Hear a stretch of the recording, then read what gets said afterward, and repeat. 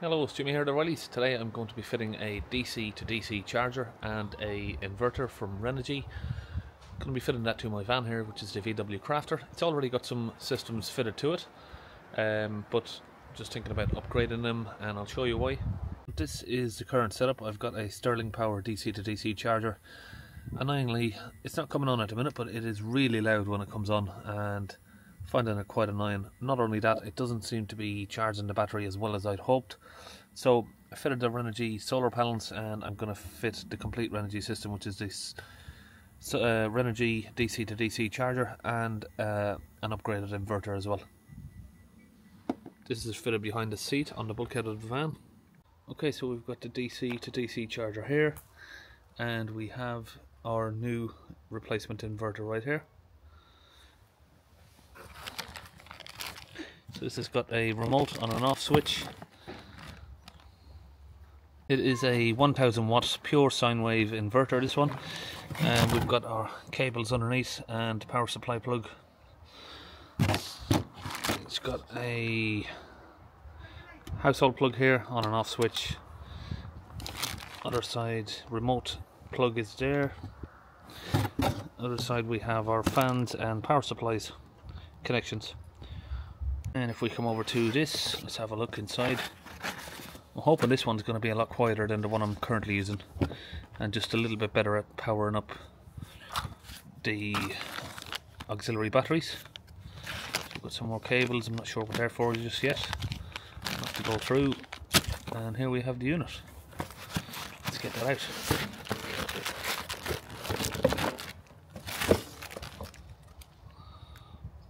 It's a 40 amp. So you've got your battery supply in and out, and then your alternator supply. Sorry, plus, negative, and then you're obviously in for your alternator. Okay, so the first differences I can see here is the Sterling just uses plain cable going in. The Renogy is going to need a eyelet sort of putting on the cable here so we can get it attached under this. You could sort of wedge the cable under there, but I'm not happy with that. Okay, so just over here we have the battery temperature sensor or battery monitor sensor that goes to the negative cable over here. Next we are looking for a ignition live, and we can see here that if we turn the ignition on, we have an ignition live there.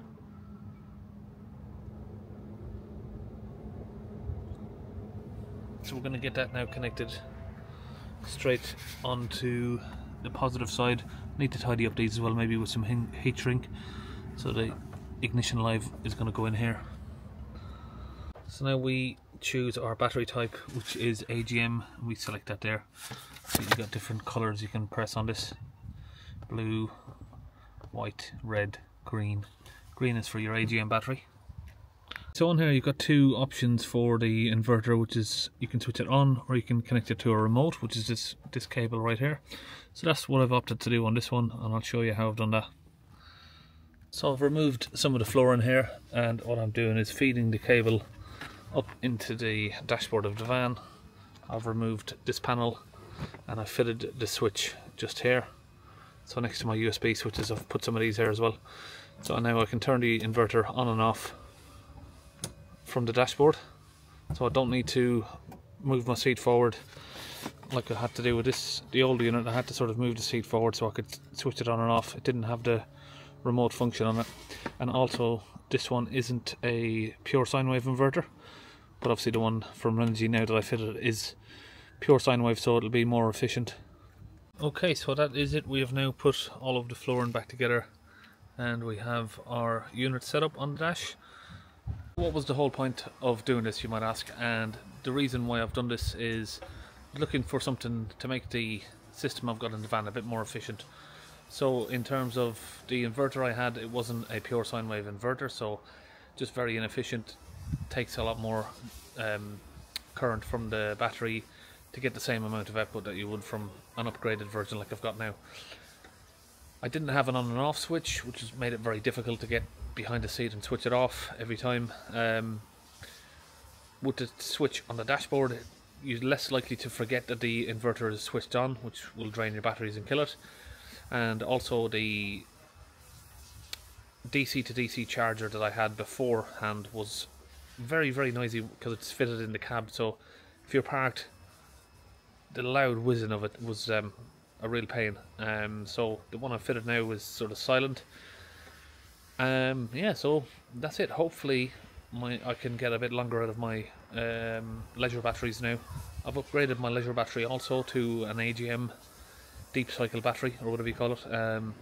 So hopefully this should solve some of the issues that I was having. See ya on the next video.